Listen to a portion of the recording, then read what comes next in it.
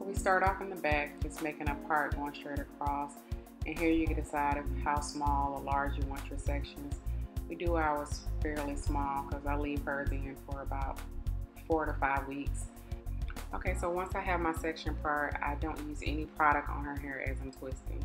The only product that's in her hair is the products that I use as I was blow drying her hair, and that's it. And this is very important because you don't want too much slip, so it's no need to adding extra product, and I don't want shrinkage either. So here you see I'm gonna split the hair in two, and I'm gonna twist each side in the opposite direction, and then I'm gonna cross over. And as I'm crossing over and twisting, I'm actually rolling the hair in my hand before I cross over. I'm gonna slow this down in a bit so you guys can actually see. And the trick to the twist that I do, I don't twist all the way to the end. Ooh, we finished one row so far and several rows to go. When starting that second row, is you want to make sure you brick layer your twist. Okay, so here we're going to slow it down so you can actually see how I do the twist. So I'm splitting it into two and making sure I have equal parts. And I'm going to twist one of the sections first.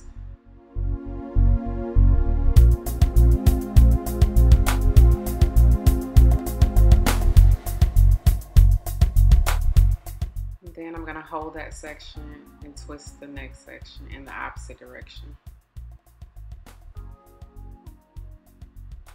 And once I have both sections twisted, I'm going to cross over. And every time I twist, I'm going to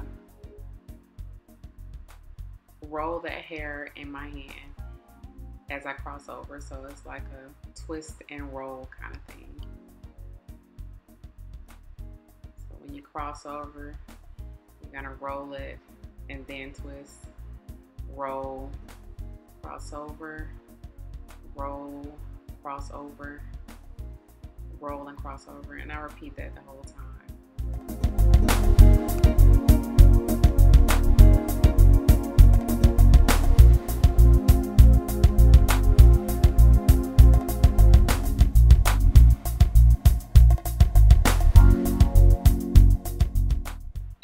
Alrighty, okay, now that we've made it to that third row, you'll really be able to see what I mean as far as brick layering. So I'm not using a comb, I'm just using my fingers, but you can use a comb if you need to. But I'm breaking that hair right there, and I'm going right in between that twist. So that twist is going to actually fall in the space below. So kind of like, almost like bricks. So I guess that's why it's called brick layering. So when I let that twist go, it's gonna fall right in between the other one. And this helps to ensure that your style is full and it doesn't look too spaced out.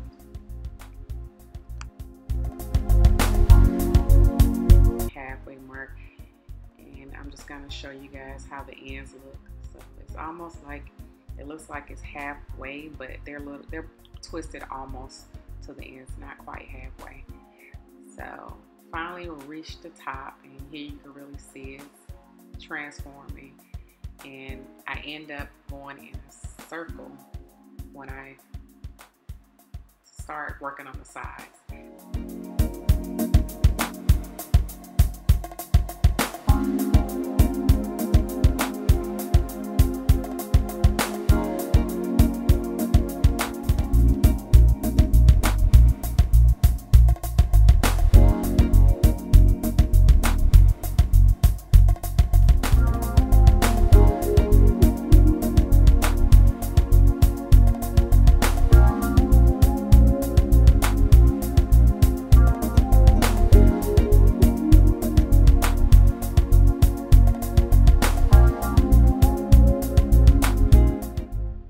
Showing it at another angle so you can actually see how the twist falls. So you can see that twist is falling perfectly in between the twist below.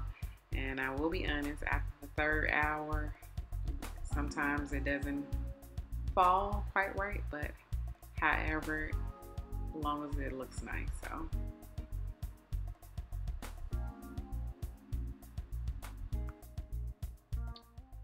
I'm slowing the clip down one more time to show you again from a different angle, and I'm simply rolling one section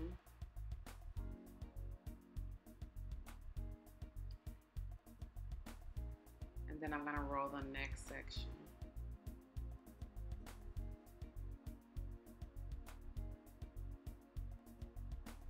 And then you're going to cross both sections over each other. And then you're going to begin to twist. And as you're twisting, you're going to roll that hair in your hand. So I'm rolling between my index finger and my thumb. And this is really going to lock the twist in place so they don't unravel.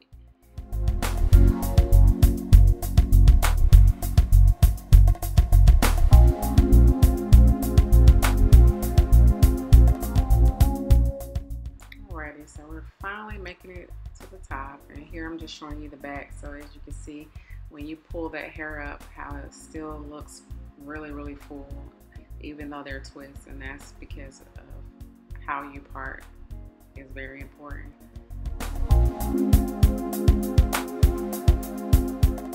So as you can see, when it lays flat as well, you can see how full it looks and how you don't see as much spacing, and that's because of how I'm parting the hair. Okay, so we're gonna make it to the top, and as you see, when I get to the top, I actually start going around in an actual oval or circle, and to me that really creates fullness in the top, because sometimes when you do twists, they can actually start looking spacey as you get to the top. So here I'm actually showing you exactly what I mean when I say brick layering. So I parted right in between that other twist below, so that when I twist that twist, it's gonna fall right in between that part. So if I were to put her hair in a ponytail, you would not be able to see a bunch of space. Those twists will fall in between each space, if that makes sense.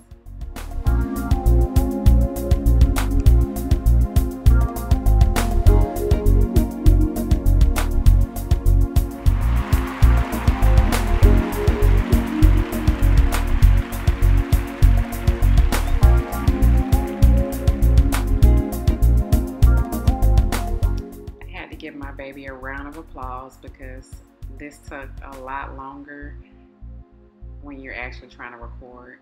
It normally takes me between 4 to 5 hours, but when you're actually recording, it takes a lot longer. So shout out to her being a trooper and sitting here the whole time. Of course, we took breaks here and there, but still, you know, it was a lot. So I really appreciate her being a trooper and hanging in there. So here you actually see me just putting moisturizer on her ends, and you can choose any moisturizer you want. I'll put in a link in the description box for the moisturizer that I currently use, and this is just gonna simply give her hair a nice hold, and it's gonna crinkle those ends. So once you completed that process, then you can go ahead and add your oil.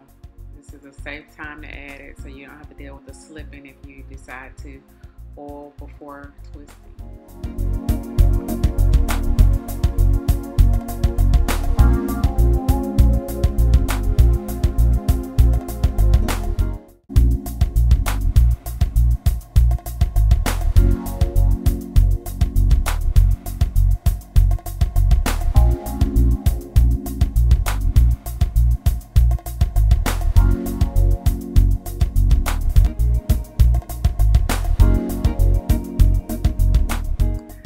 You guys enjoyed this tutorial. We really enjoyed filming this tutorial for you guys. We had a lot of fun. Even though it was a long process, it was all worth it in the end. All smiles from her and all smiles from me. And we just want to thank you for watching. Thank you to my new subscribers and current subscribers for hanging in there with us. You guys have a blessed day.